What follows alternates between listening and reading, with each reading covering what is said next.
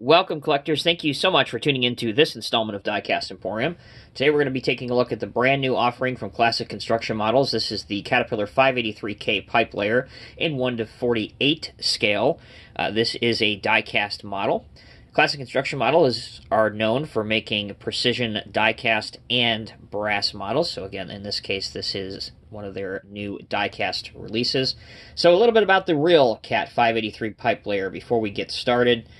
It was introduced back in 1974, and it was the replacement for the 583H.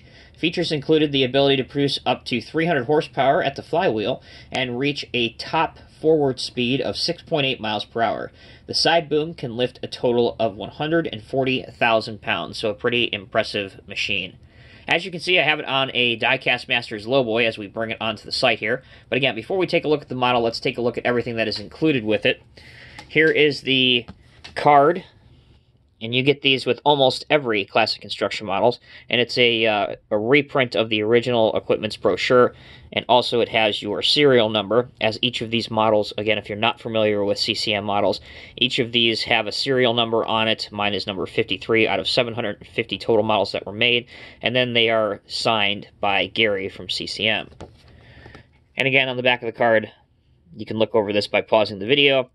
Again, it just features some dimensions and other information about the real 583K. So, again, pretty cool to have. As for the box that the model comes in, it's similar to the same style of packaging that the latest CCM models have come in, and that's the black style packaging, as you can see here. That's the side of it, anyway. Trying to focus the camera. There we go. And this is the top. There you go. With a just white outline drawing of, again, the Pipelayer. So, again, very clean and professional looking packaging. I gotta say, I am a fan of it. It is, again, similar to the style that Diecast Masters uses on some of their product lines. So, again, very professional and very nice looking. The last thing besides the model that's in the box is this tiny little screwdriver, and we will see what this is used for momentarily. All right, let's get on with the model. So as I said, I have it on a lowboy just to kind of show you the scale again and bringing it in. So let's take it off the lowboy here. You do get two counterweights that you have to put onto the side of the Pipelayer. And that's pretty much all the assembly you need to do. The lines for the winches, all the cables, that's all pre-assembled, so you don't have to do any weaving.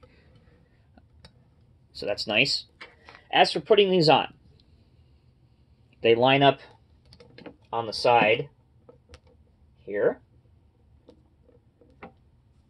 You just got to be a little bit careful how you do this. There you go. There's one on. We'll go ahead and slide the other one on. And you're good to go, just like that. Very simple. Takes only a couple seconds, and you can see how well they line up. Like that. So I already showed you one part of the functionality on the model, and that is the fact that the counterweight can be retracted for a transport position or a parked position, and then also extended out for when the side boom is working or lifting up a pipe, for example. Now for the screwdriver. This you do have to pay attention to what you're doing, because as you can see here, you have all of these different lines here and all these different lines here, so you have to be careful that you're not jumping any lines. But there's two different spots hidden into the actual casting of the model. And I really like how they do this because it's not totally obvious.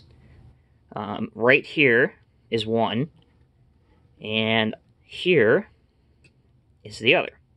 So these are where you control your winches.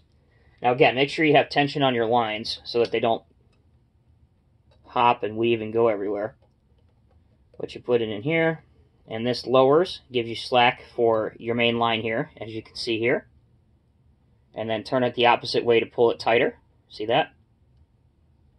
And then the other one controls, kind of hard to do this left-handed, and then the other one controls your winches down here for this line.